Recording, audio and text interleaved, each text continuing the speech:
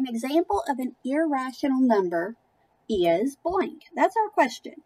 So the first thing we need to look at is what a rational number is.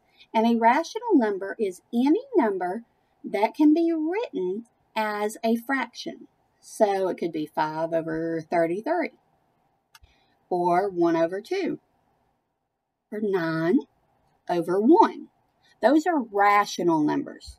Now, an irrational number is any number that cannot be put into a fraction. A lot of times you see those with square roots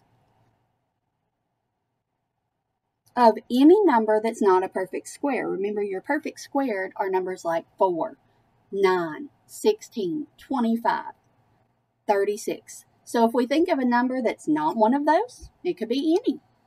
It could be 27. It could be 29. It could be 131. Any of those work as long as it is not a perfect square. Those are examples of irrational numbers.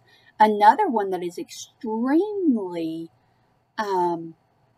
famous is one we'll use when working with circles. It's pi. Pi is an irrational number.